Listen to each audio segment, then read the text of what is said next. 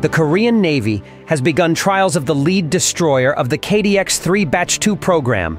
The ship is called ROKS Jeongjo the Great. ROKS Jeongjo the Great was launched on 28th July 2022. After the ceremony, which took place at the Hyundai Heavy Industries shipyard, construction of the destroyer continued. In May 2023, the work had not yet been completed.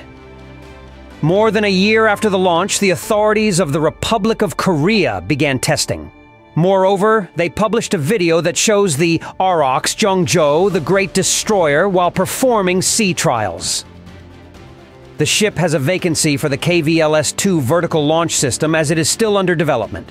ROKS Jeongjo the Great will receive the Aegis baseline system, which will allow it to launch SM-3 and SM-6 interceptors to destroy enemy ballistic missiles.